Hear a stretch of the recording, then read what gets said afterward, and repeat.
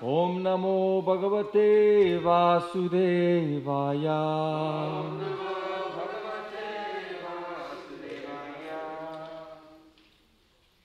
Reading from the Srimad Bhagavatam, Canto 1, Chapter 10, Text 13. Is that, I don't think that's the, it's text 13, yeah?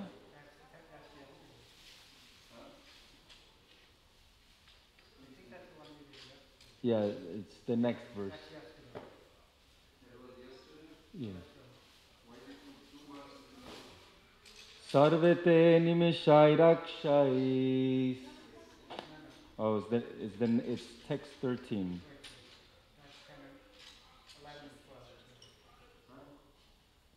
See, 11 and 12 was together, and then text 13. That was the verse that I was told to elaborate on. Yeah.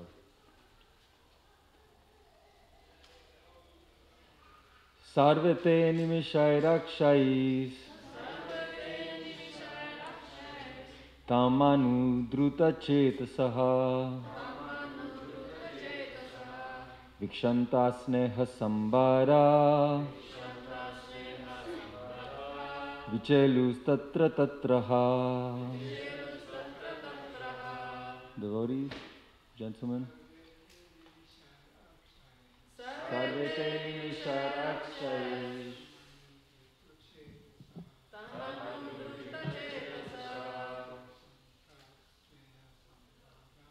vikshanta sneha sambadha vichelus tatra tatraha.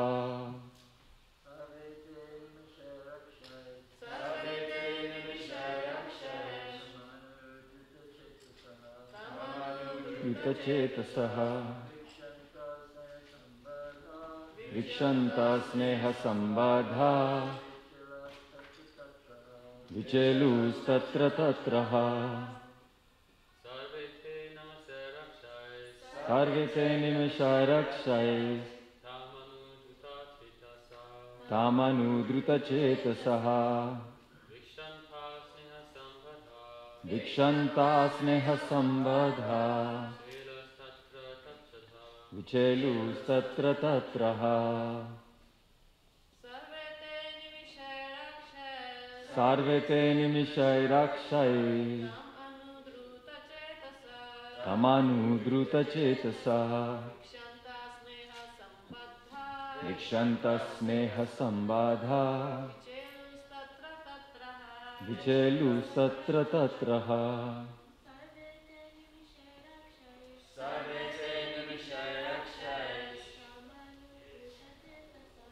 Tamanu druta chetasaha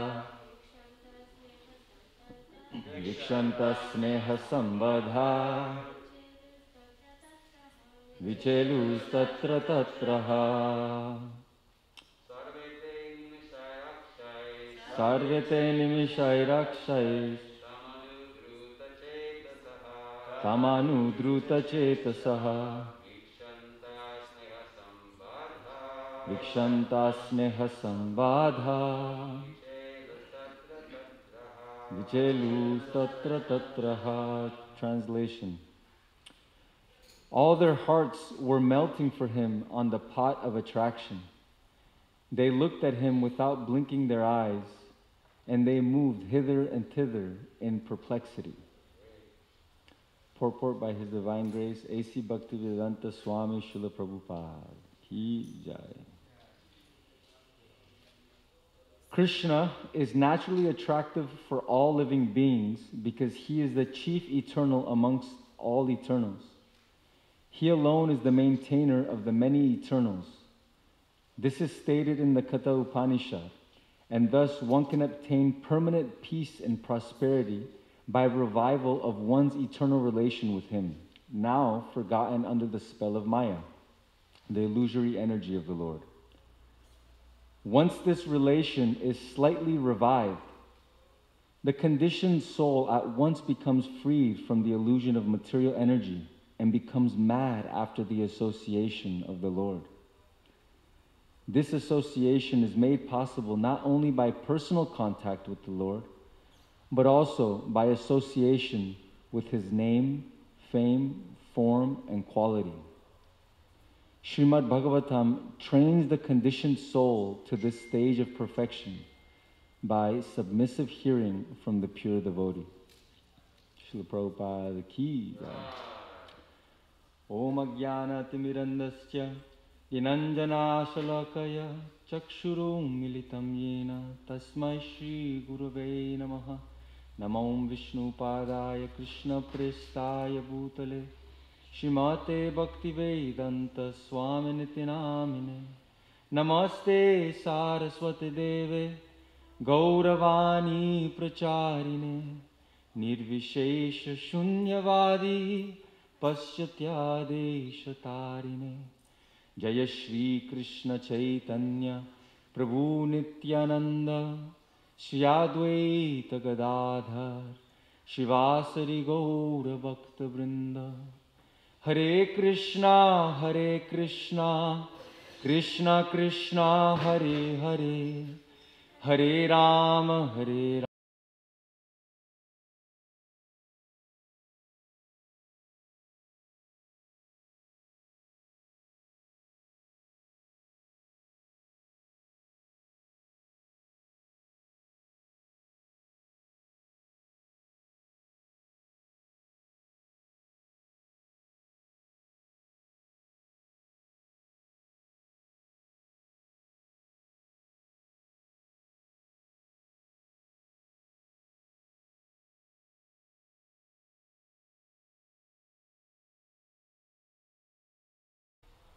Having Krishna in the center.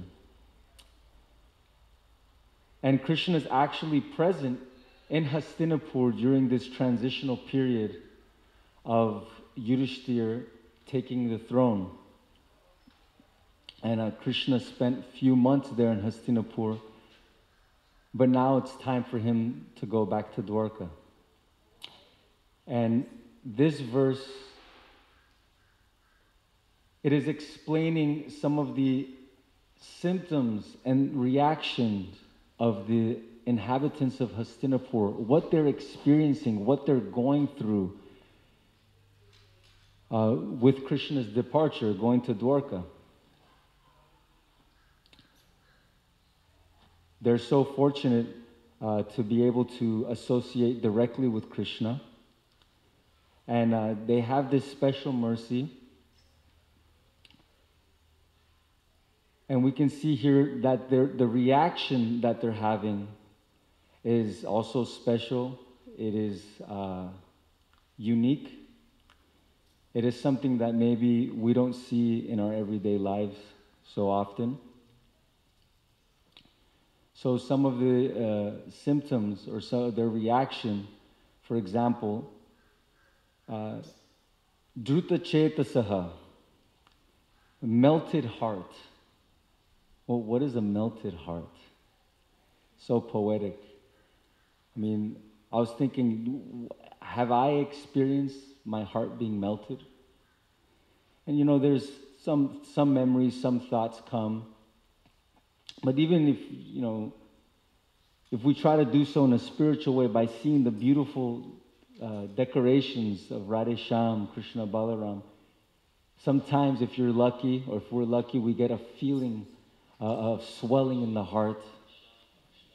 Or maybe a parent who sees their child and their heart is, so to say, melting.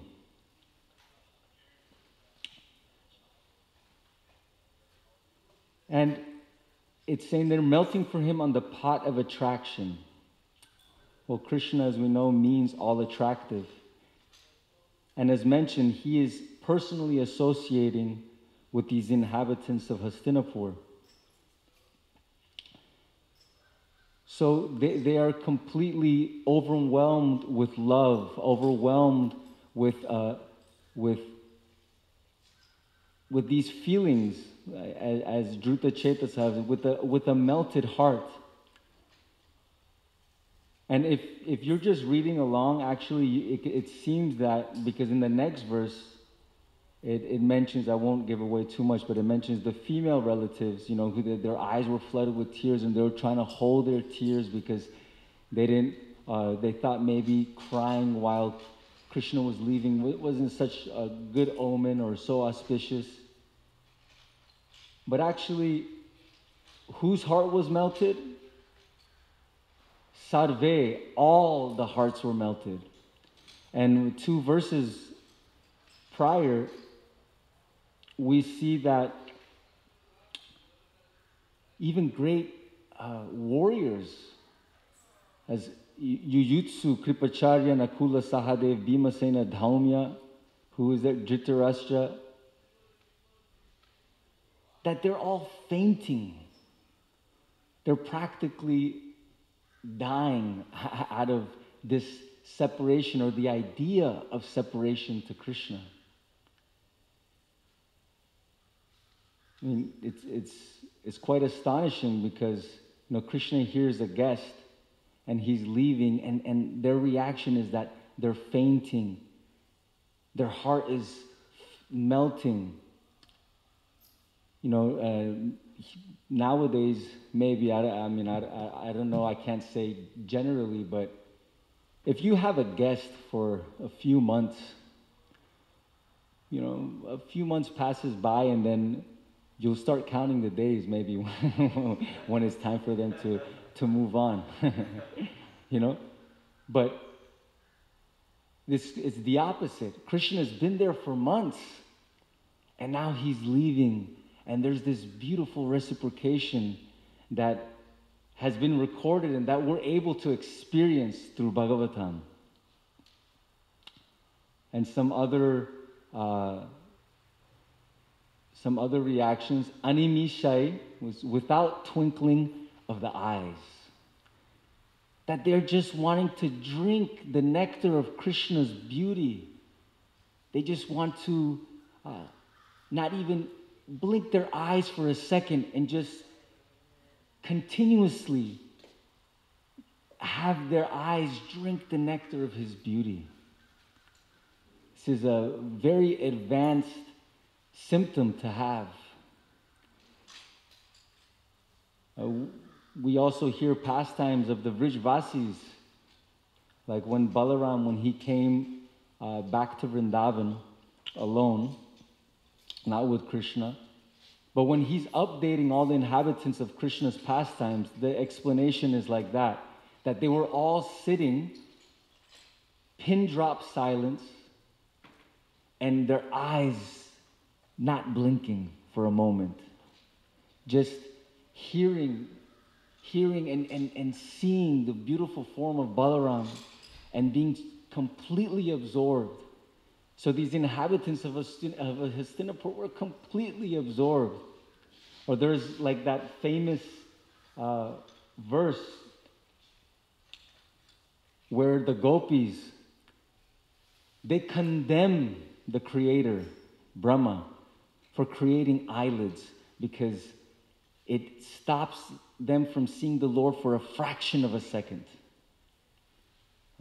I'll read the verse here. It's a beautiful, directly from the gopis' mouths. When you go off to the forest during the day, a tiny fraction of a second becomes like a millennium for us because we cannot see you. And even when we can eagerly look upon your beautiful face, so lovely with this adornment of curly locks, our pleasure is hindered by our eyelids, which were fashioned by the foolish creator.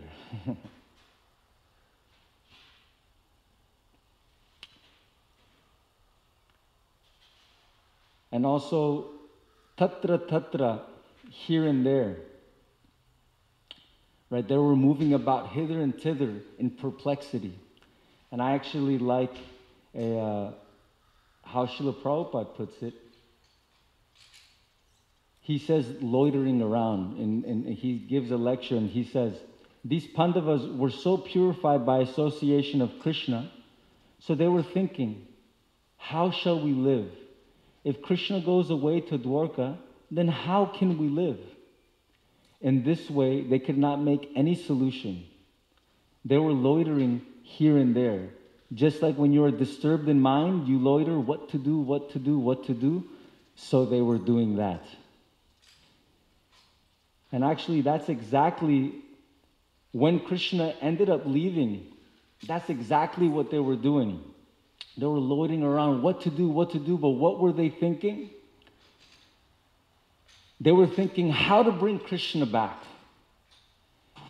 It's not this like passive relationship that it just shows the importance of eagerness, that even if it may be difficult to be able to get what you want, there is an eager attempt out of love.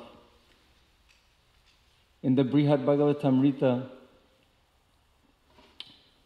Narada Muni and Hanuman, they're having a beautiful conversation, and Hanuman convinces Narada Muni that he isn't a great devotee, and actually the devotees that he should go see are in Hastinapur, the Pandavas. So Narada Muni takes Hanuman's leave, and he arrives in Hastinapur. And here's a beautiful description of what they were doing, because Krishna recently just left and Narada Muni arrived. When Narada arrived dancing at the palace gate, the doorkeepers immediately informed kind Yudhishthira.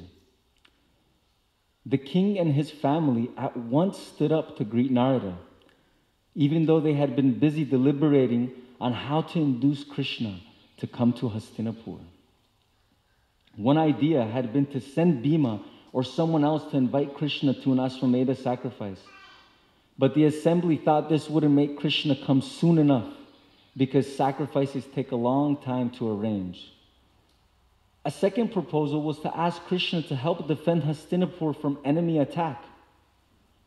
Even though there was no need for another sacrifice and no threat of attack on the city, the Pandavas were scheming to get Krishna's association by whatever means.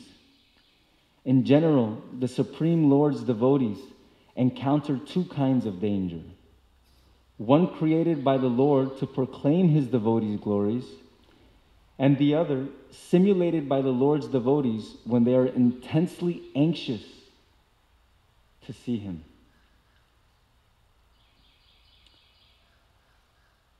So we can see and we can learn from these great devotees that even though they have the mercy of being able to associate directly with Krishna, when he leaves, they're thrown into pangs of separation. But not only that, then they're meditating how to bring him back. How to bring him back. And so, of course, reading the reaction, reading the way these exalted personalities are acting in relation to Krishna, sometimes we may think, well, they're great devotees, but who am I? I'm a rascal. I'm attached to worldly things. I can't control my senses. I'll never get there. But see, Srila Prabhupada, he's giving us hope in this purport. Srila Prabhupada, he's letting us know that, of course, it's difficult to feel that when we're covered. But when there's a slight, how does he say it? Once this relation is slightly revived, the conditioned soul at once becomes freed and then becomes mad after the association of the Lord. Like the Pandavas, loitering around, the inhabitants of Hastinapur, what to do? How can we find Krishna? How can we see Krishna?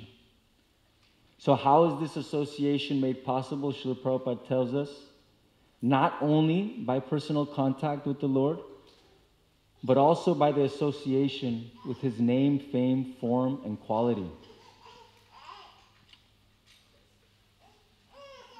So how do we get that association also? That is through our endeavor, through the mercy of Krishna as well, as we know, he tells Brahma, Yavana ham yathavavo yat rupa guna karmakaha tataiva tattva vijnana mastute anugrahat. He tells him, right, Yavana ham yatavo yat rupa, my form, my qualities, my activities, everything, let this be known to you, anugrahat, through my mercy. But also through the mercy of Krishna's devotees, because Krishna's acting through his devotees. So Srila Prabhupada, he's telling us here that the Srimad Bhagavatam, it trains the conditioned soul to this stage of perfection by submissive hearing from the pure devotee. And in unveiling his lotus feet, I like the way Burijan Prabhu, in a very short paragraph, how he explains this point. He says, thus, the Bhagavatam helps one remember him, Krishna, whom one has forgotten. It awakens in one a longing, as well as teaches on the method to reestablish his relationship with God. When love for Krishna blossoms in one's heart, a moment apart from him will seem an eternity. And that is what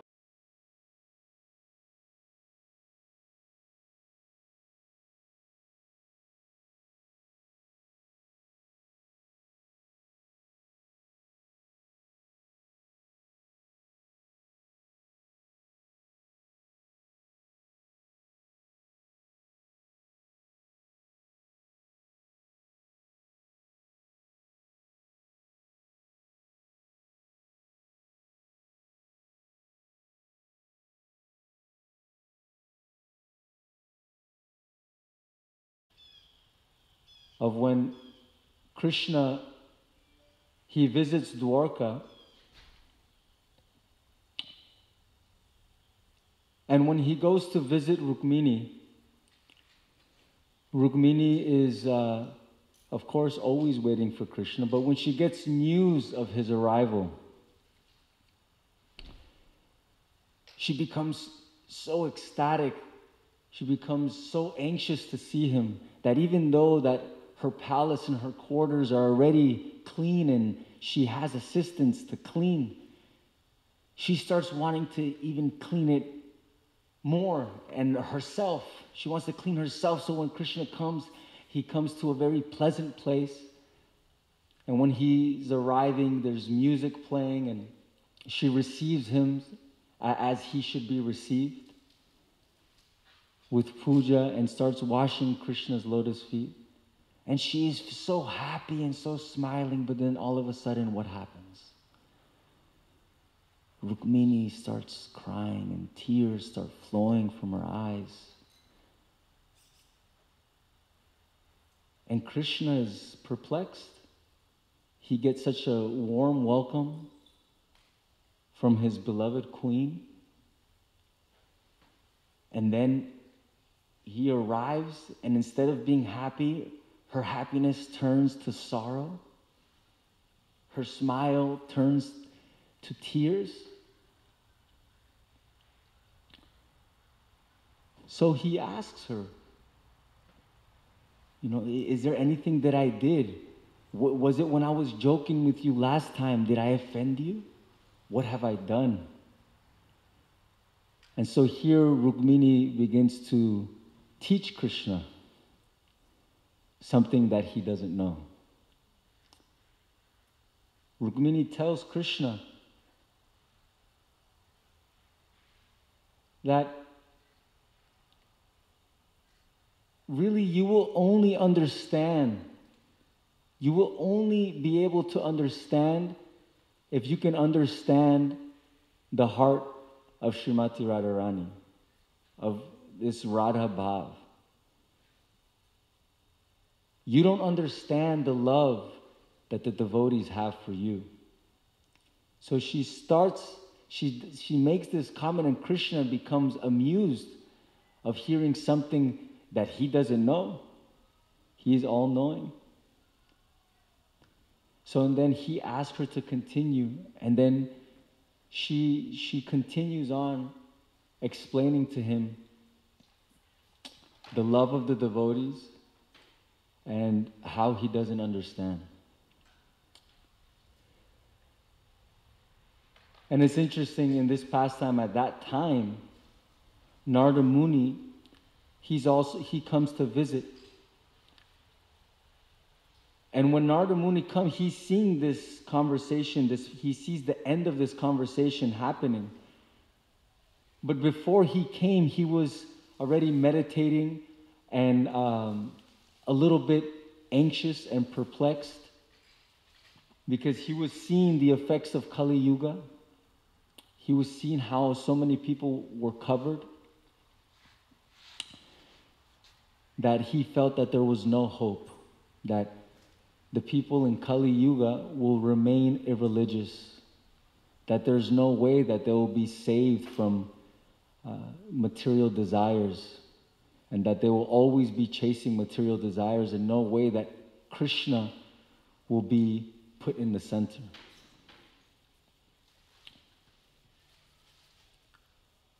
So Narada Muni, Krishna, he receives Narada Muni, and he gives him the proper reception.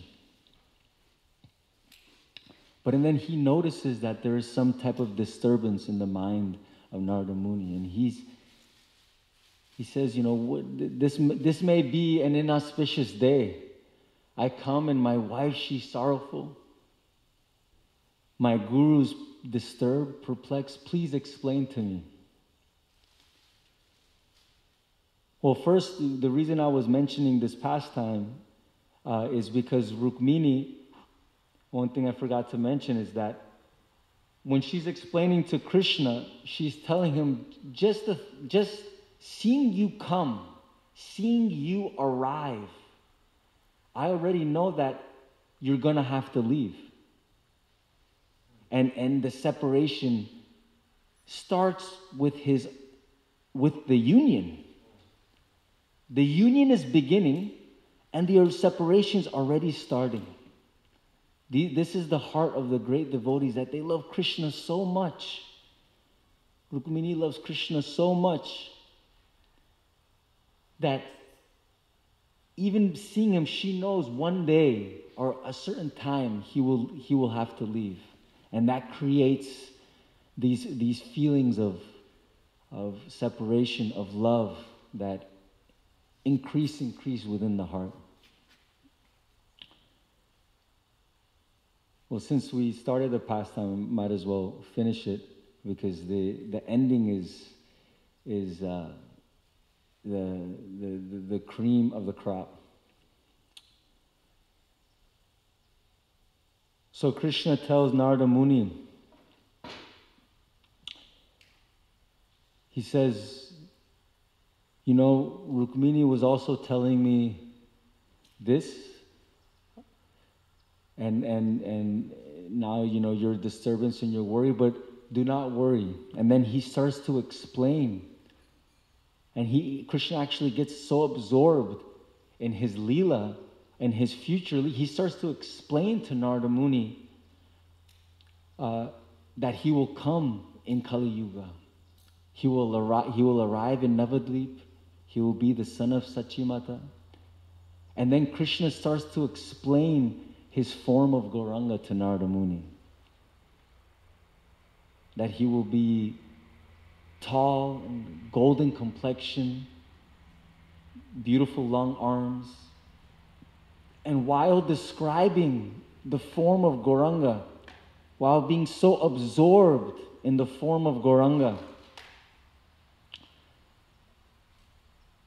Lord Krishna unexpectedly manifests the Gauranga form and gives darshan to Narada Muni.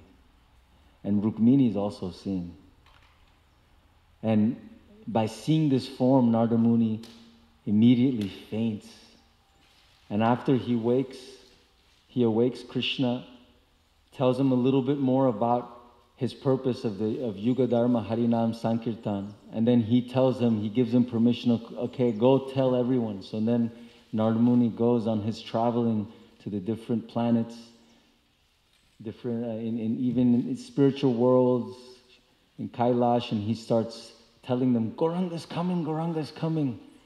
And that everyone has to come to Kali Yuga at this specific time to partake in the pastimes of Sri Chaitanya Mahaprabhu.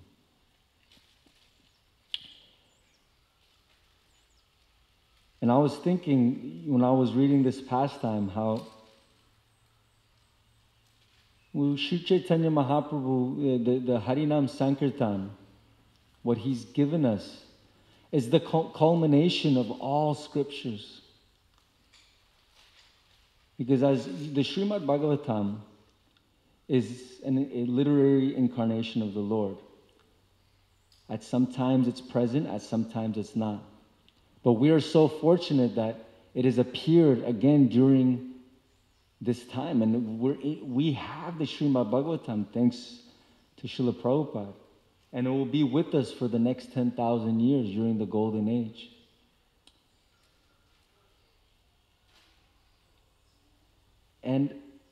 But why did it come now during this Kali Yuga, at this specific time, when the Yuga Dharma is Harinam Sankirtan?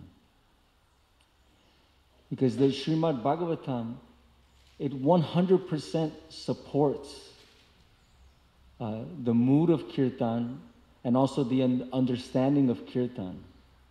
In order to be able to share this Yuga Dharma, it is very important for us to associate with the Srimad Bhagavatam. And as Srila Prabhupada ends the purport, he says the Srimad Bhagavatam trains the conditioned soul to this stage of perfection by submissive hearing from the pure devotee. So if we make an effort, actually, one time I was conversing with Dayendra Prabhu, and I didn't, scripturally check what he told me, but it always stayed in my mind. He was saying that the Srimad Bhagavatam is Srimati Radharani's mercy. So he was really encouraging me to read the Srimad Bhagavatam. He says, you want Srimati Radharani's mercy? You have to read the Bhagavatam. And he was preaching the importance of sharing kirtan, but intertwined with deep understanding of Bhagavatam. Because then your chanting has more depth, more meaning, more power, because it's coming from a place, a deeper place, a place of knowledge. But knowledge of what? Knowledge of removing this veil of illusion so we can be a transparent via medium. So we can remove our false ego from getting in the way, and we can purely chant Shuddhanam. You can purely chant the names and purely share the names. If we don't have the means to purify our heart, to be able to receive Shuddhanam, then there is some effect. There is, because the holy name is all-powerful. But it shines brighter if the recipient, if the devotee is able to chant Shuddhanam. Of course, getting there is a process, but that's why we submissively hear from the pure devotee and we associate. So I wanted to actually, since this verse is about hearts melting in the pot of attraction, of being attracted to Krishna. You know, maybe it's easier for them, or in the sense that they have Krishna with them. We have been passed down this knowledge. We're able to associate with devotees who are probably experiencing Krishna consciousness on a deeper level. But it is important for us also to gather and to cultivate these experiences in Krishna consciousness. Understand why are we attracted to ISKCON, or to this society, to this Krishna conscious movement? Why are we attracted to Sri Chaitanya Mahaprabhu's movement, to Srila Prabhupada's mission? So I actually wanted to bring the next portion of today's lecture to the floor, where we can hear different devotees' realizations, or maybe just answering the simple question of, what is it that attracts you to Krishna? So is there a microphone available?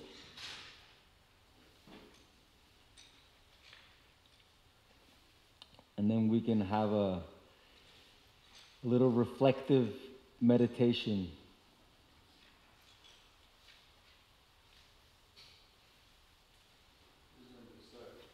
Anybody would like to start? You start. Madhumati, I think you want to start.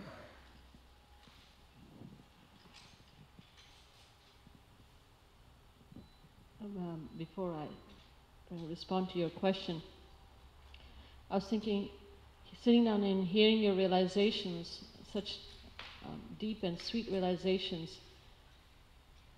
You have grown up in Krishna consciousness, and I had a request that, please request, there's so many young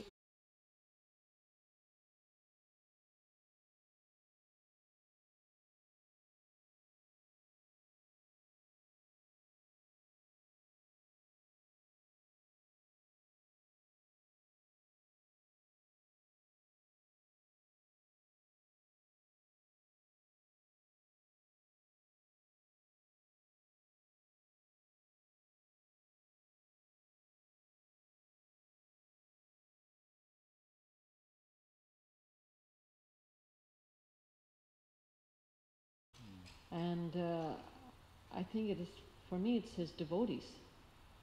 And you're surrounded with his devotees, everything else comes around of Krishna. So for me, it's Krishna's devotees, yeah. Because Krishna's devotees bring the holy name, they bring the pastimes, they bring everything. If I had to practice Krishna consciousness, like chanting Hare Krishna on my own, or reading the Bhagavatam on my own, or sit down taking prasad on my own, I have to be honest, I won't find Krishna so attractive. But when I'm around with his devotees, then, so yeah, for me it's his devotees. Wow, beautiful realization. And there's so many wonderful devotees in Brihad Bhagavatamrita. Narada Muni is going through the whole finding the devotees, and of course there's the peers, our seniors here, and then there's, actually in Srila Prabhupada, in the beginning of the purport, he says, he is the chief eternal amongst all eternals. So I was thinking, okay, the eternals, as there's, of course, Krishna's expansions, his avatars, and then there's the devotees that are eternally with him. Of course, we're all eternal, but they're consciously eternal in their sarup, in their relationship with Krishna. And these are amazing souls who are eternally with Krishna. But then Krishna, of course, Prabhupada is establishing Krishna's position that he alone is the maintainer of the many eternals, as he says. So it's wonderful how that there's, I guess you could say, so many different types of devotees and different categories in this world, in other worlds, in other planets, in the spiritual worlds, and we get glimpses of them throughout the Bhagavatam, and that's why it's such an amazing literature, because we see from different yugas, we see from different lokas. It's amazing. Thank you. Yeah, we were just reading the Brihad Bhagavatamrita, and it was interesting to understand the aspect that there's variety of devotees, like you were saying, in all different planets. And in Vaikuntha, I mean, Gopakumar is there, and like some Vaikunthavas is saying, what are you chanting, O Krishna, Gopal? We don't chant like that. This is just not right, you know. Chant the mantras that we chant here, proper mantras, you know, do it properly. Then the other Vaikunthavasi says, no, it's totally fine for him to chant like this, because it's all the same, you know. And so you see that even in Vaikuntha, like such variety of devotees there are, and so yeah, you see a lot of variety of devotees around here, a lot of variety of devotees are over there, everywhere. But devotees are all sweet. Yeah. So. If you'd like to share, yeah, it's Actually, I was going to say devotees also. That's the thing, when you asked that question, the thing I was thinking, I was like, I think what attracts me the most is Krishna's devotees. And it's just the love that you get from the devotees. Just the kindness. And you don't experience that with other people. Like, it's just not there. And the love, the kindness, the support, yeah, it's what's most attractive to me. Yeah. I mean, the fire is beautiful, but with the sparks decorating the fire, it's also beautiful.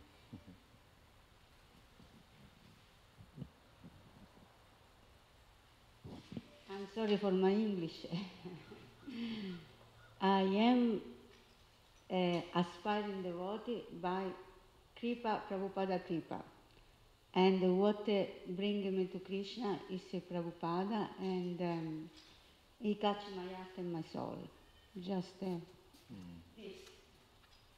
Jai Shri Prabhupada ki jai.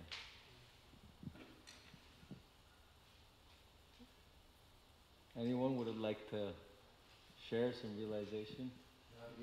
Radhikeshwaru. Haribol. I would say there's so many things, as Madhumai Baji said, that attracts Krishna. And for me, at different times in my life, in this life, it's been different things. But as time has gone on, the thing I've realized the most is that we're attracted to Krishna because there's nothing else in the universe to be attracted to. He is the supreme attractive being.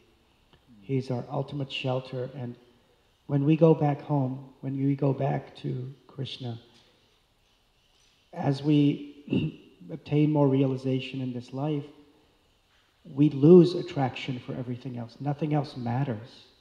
And as every day goes on and on,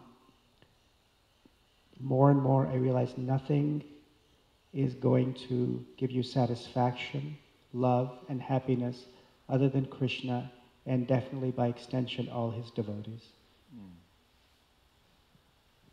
So beautiful.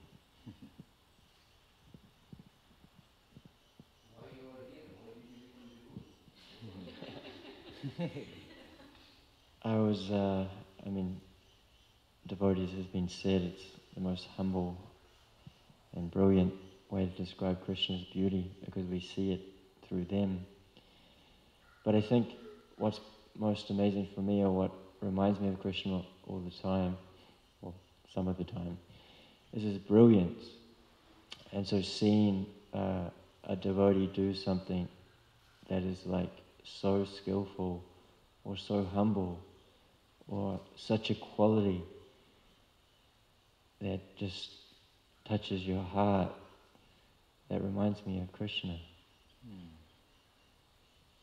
And then, it's just such a beautiful creation when you look at this material world, how it's like two worlds in one, right? There's a spiritual component and there's a material component, and they're both Krishna, but they're working simultaneously. But it's there only for our benefit. It's like,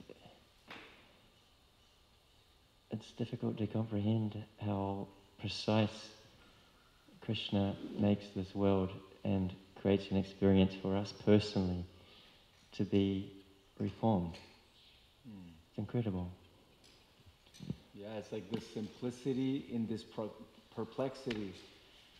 So it's so simple, but there's all of these things going on that maybe we don't comprehend, and we see that Krishna, it's a perfect, it's a perfect arrangement. It's amazing. Thank you for sharing.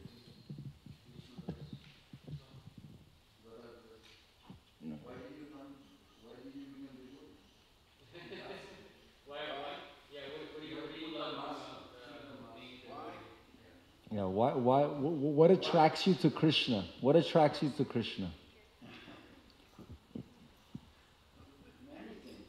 Well, say one. Or more.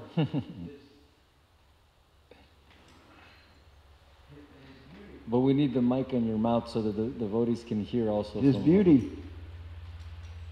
His beauty. Unlimited. His red ruby necklace. Mm-hmm. And his white pearl necklace. Mm-hmm. And his flute. Mm-hmm. And his red toenails and fingernails like rubies. And his shark earrings. And can you imagine shark earrings? And I can't think of anything better. So no, these descriptions of Krishna were which actually was one of my appreciations and my attraction to Krishna is, how are we getting all these descriptions? We're getting these descriptions through Shastra. So myself, I love kirtan. I love to do kirtan with the devotees. But really, the Srimad Bhagavatam and the scriptures that we have that allow us to really meditate on a daily basis or get absorbed in this world of Krishna now. It's, the scriptures, the Srimad Bhagavatam is so attractive. So attractive. Ask me another question. Yeah, I think you answered it. I wasn't done. Okay, keep on going. What else are you loving about? What else do you love of Krishna? What attracts you? Peacock feather. Did you ever look at a peacock feather closely? Yes. Like the colors in it, and the shine, and the gold, and the blue, and the green, and the black. And it's so, like, you actually become hypnotized if you look at a peacock feather.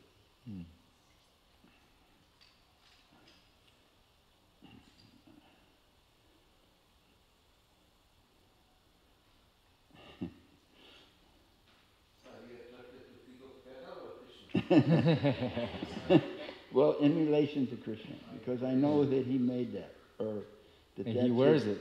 That he wears it on his head, and that's the peacock is his dancing guru. So if you've ever, did you ever see in Vrindavan? Did you ever see a peacock spread its feathers? Mm-hmm. They spread and shake them.